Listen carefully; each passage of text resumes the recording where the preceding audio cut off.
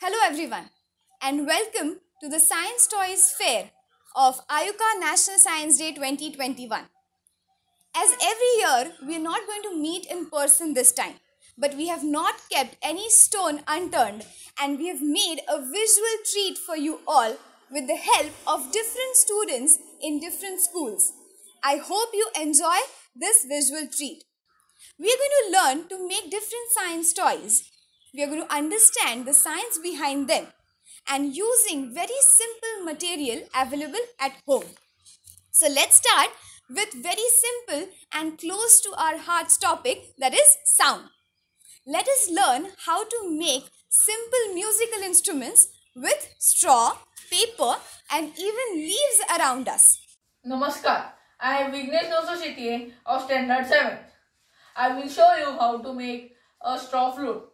I will take one straw and I will cut its end like a sharpened pencil.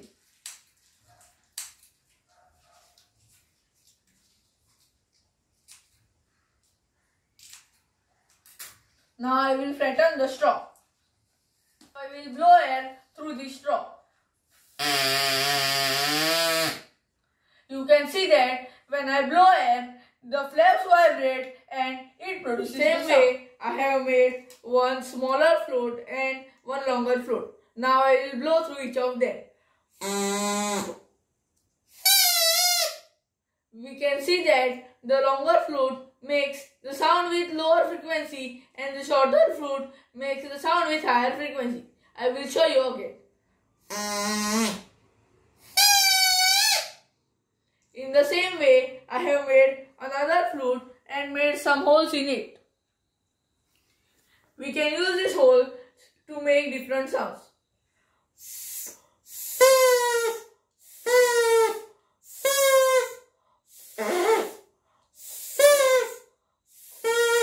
We can also make a flute from a paper.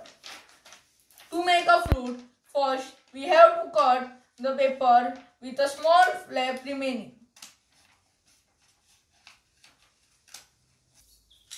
Now I will roll the paper.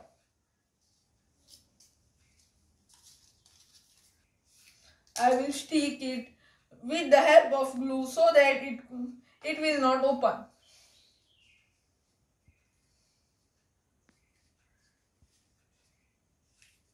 I will fold the flap and now let us try to blow air through this.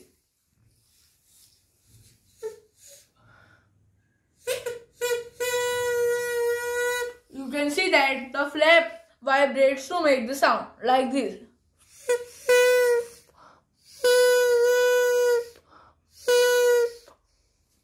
Same way we can use natural material like leaves to make a flute.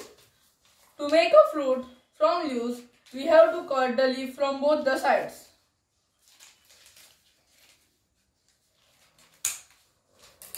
Now I will roll the leaf.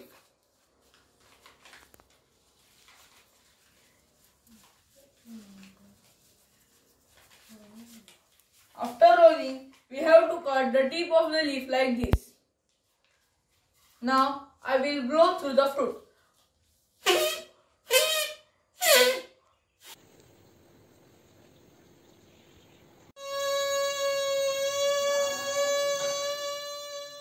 Did you enjoy these toys? They are so easy to make, right? Just a leaf from a tree by your house can make a leaf flute.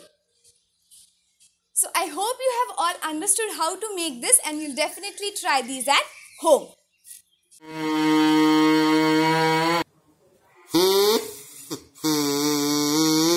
So did you see how the lid of the paper flute vibrated? So these vibrations create sound. So let us understand how these vibrations create sound with one more simple example, just using a normal scale. If you use a plastic scale, it will give you sound, but we recommend that you use a steel scale. My name is Shreyas Pelapkar, Standard 8. Now I will show you the vibration of metal scale. You can see here is a metal scale.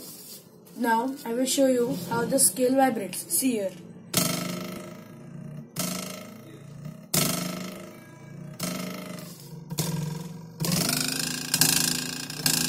We can also play with it.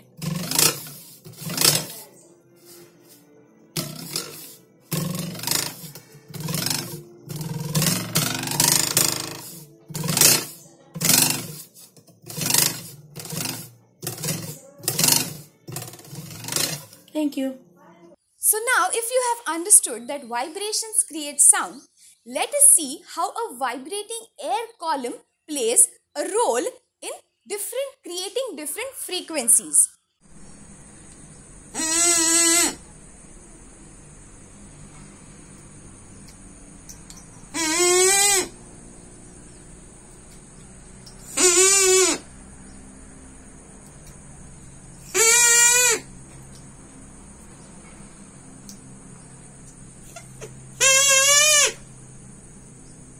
So now we have understood how sound is produced.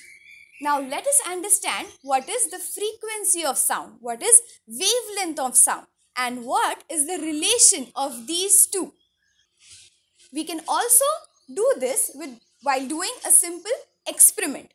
You just need some colored water, a straw, and an app in your smartphone. You can use G-String app or any app that records frequency of sound. Vibrations are all around us, and these vibrations produce the sound. Some of these sounds we can hear and others we cannot hear. The aim of our experiment is to understand the relationship between the wavelength and the frequency of the sound.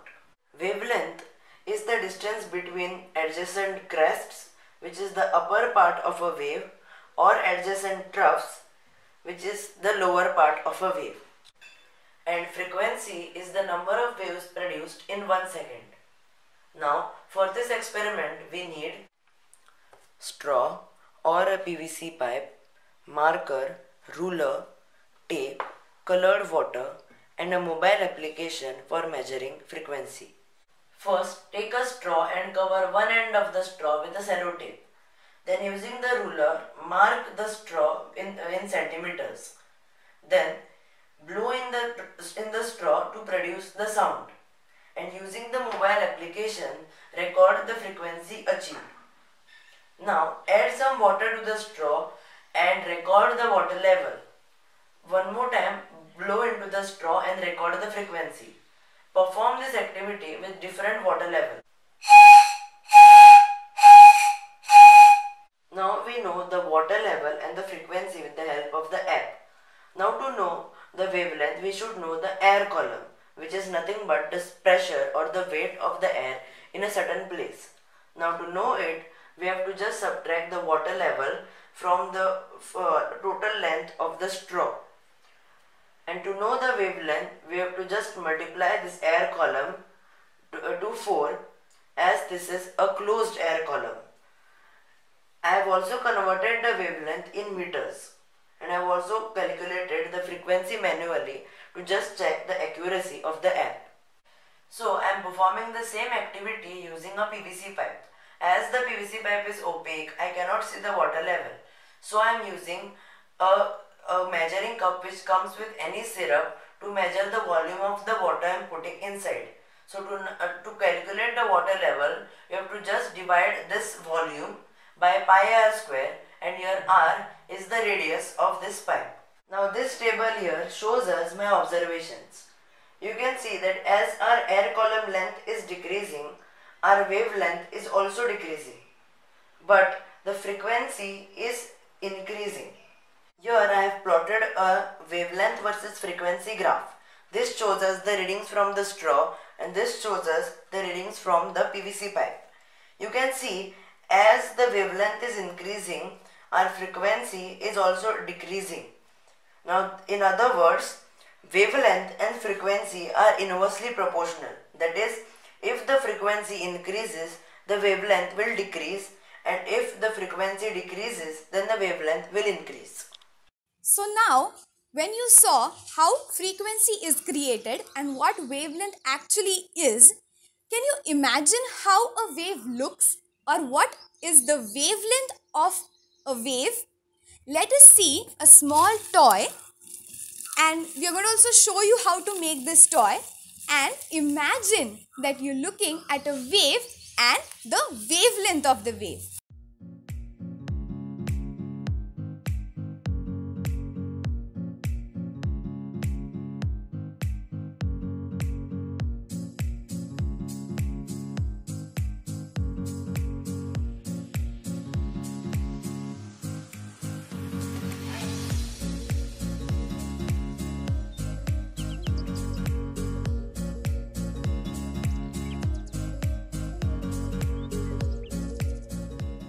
Here's the wave model ready.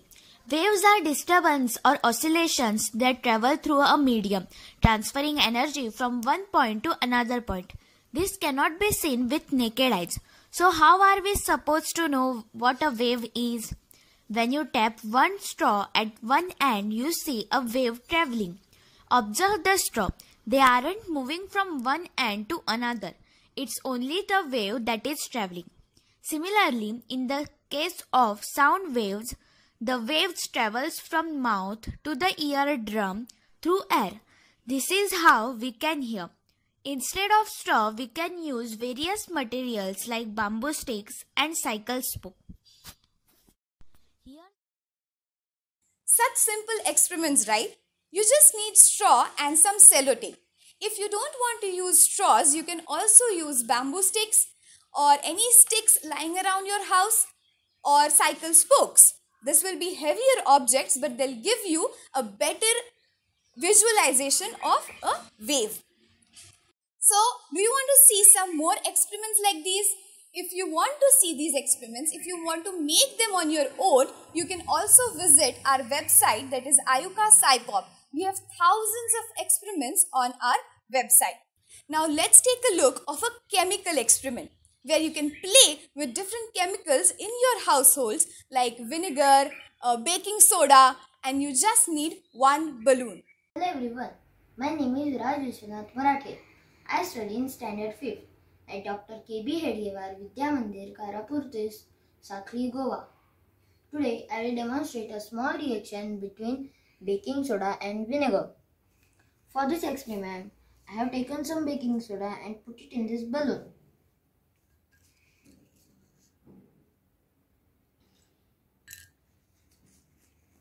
And I have taken some vinegar with red color in this bottle. Now I will attach the balloon to the mouth of the bottle.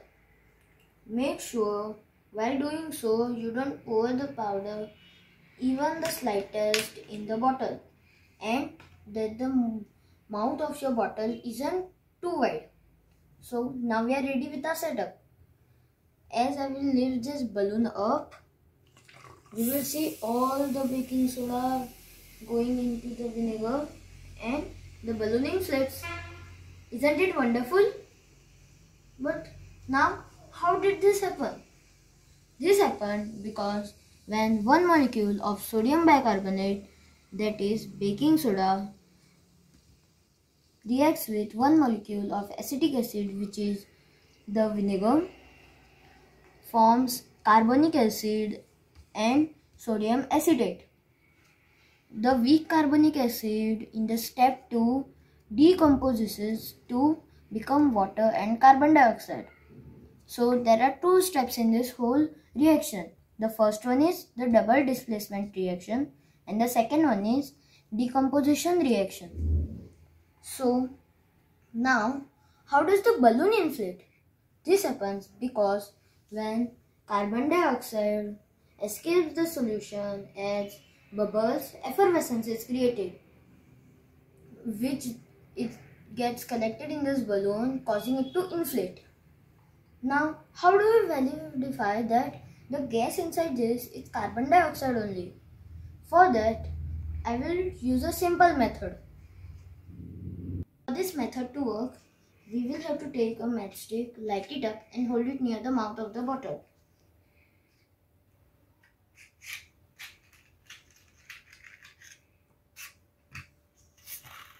Make sure that none of the carbon dioxide escapes. Did you see that? The matchstick extinguished. Why did this happen? because carbon dioxide is a non-supporter of combustion, causing it to extinguish. Now, what can this be used for? It can be used as a simple fire extinguisher. Thank you for watching. Bye. Wasn't it exciting to see the balloon getting inflated? But while doing this experiment, be sure that you don't touch your hands to your eyes, your nose and your mouth. Be careful. If needed, you can take help of your parents. Now let us do one more experiment, or we can say a toy, where we need some lemons, some zinc wires, some copper wires and one LED. Hello friends, today I have come with a new experiment for you. So let's start. For this experiment, we need 4 half lemons, 4 copper wire and 4 zinc wire or plates and a small bulb. We have to join 1 copper wire to 1 zinc plate. Likewise, join other 2. Now we have fixed all these wires in the lemon in such a way that each half lemon contain 1 copper wire and 1 zinc plate.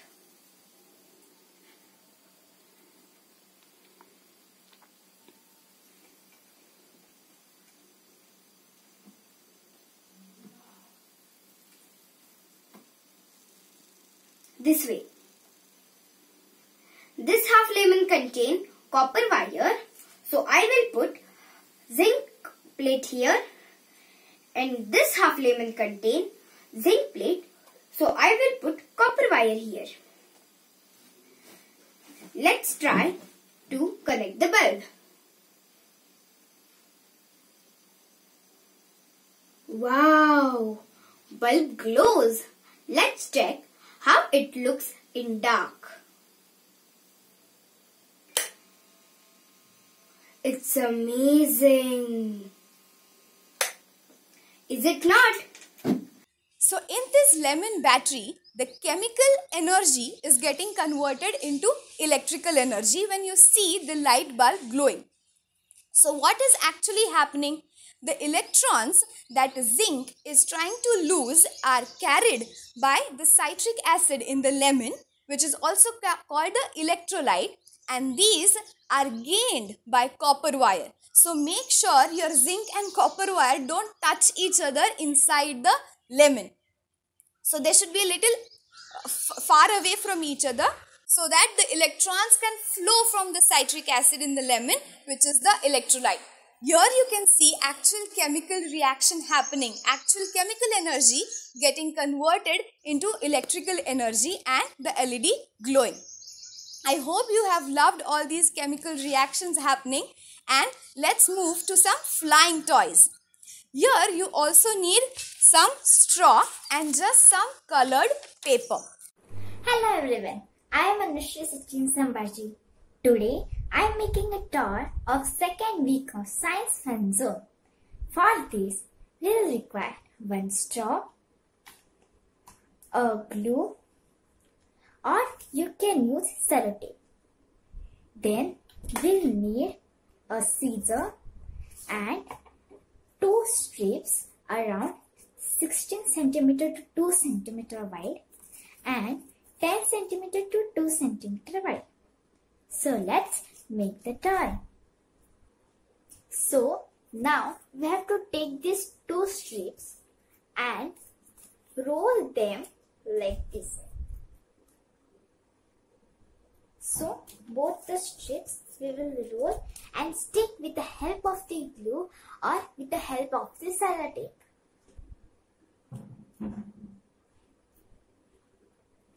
So this is my rolls. Now next is we'll take this straw and we'll stick these rolls like this. We'll stick these 2 rolls. So I have sticked them with the help of this sellotape.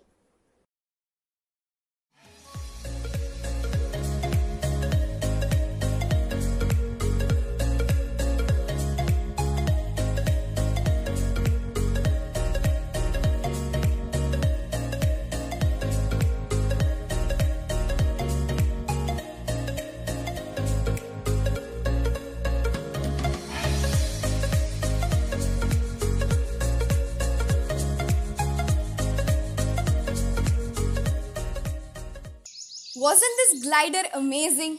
These flying toys are my personal favorite. So, I'm going to show you one more easy toy, which includes just a paper aeroplane which you make daily in classroom and just a paper which we need to fold like this.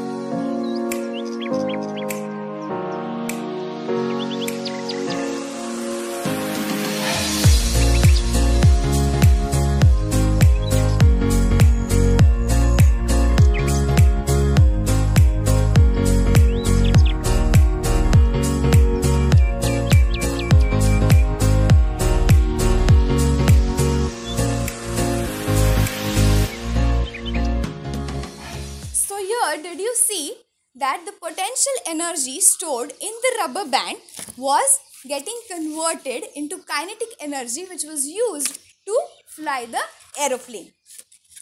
Now let us see one more very exciting toy related to gravity. Hello friends, let's have fun with gravity toys. We can see that everything that we throw in air falls down on the earth. This is due to gravity of the earth. Earth has certain force that pulls everything towards itself and not flying in the air. This is called gravity. Now let's make a small toy on the gravity of the earth. To make this we required a bottle, a pointed object to make a hole on the bottle and some water. First take the bottle and make a hole on the bottle. Now let's pour water inside the bottle. Make sure that put a finger on the hole to block the water.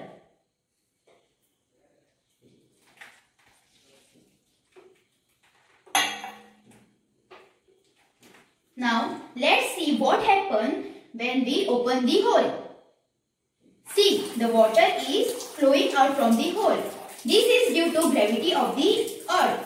Gravity of the earth pulls the water towards itself. The bottle is not falling down because my hand is obstructing the bottle to fall down.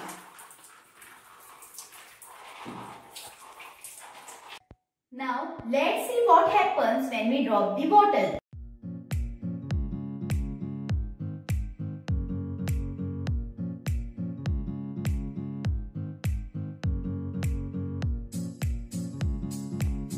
Friends, did you see that?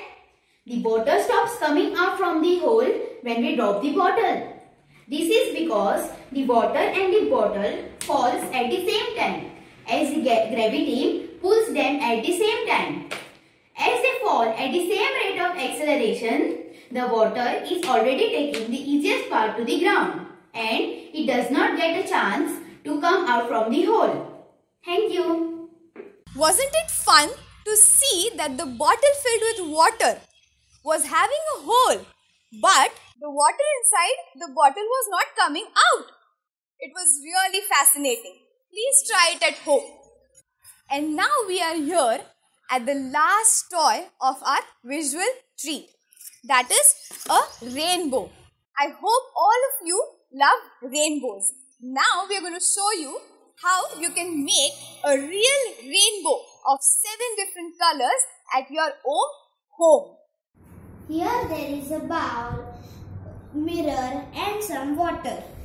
The mirror is half in the water.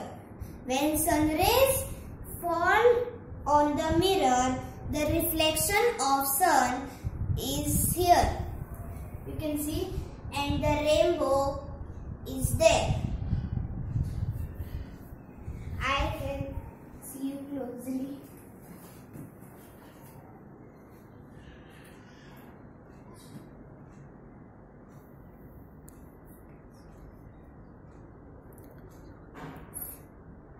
So nice. I hope you have enjoyed the science toys visual treat that we had for you today. Also go on our website where you can find thousands of such toys that you can make at home. You can also subscribe our YouTube channel where you can find videos of scientists with such toys. Subscribe and share the YouTube videos. Also enjoy the entire Science Day. Happy Science Day!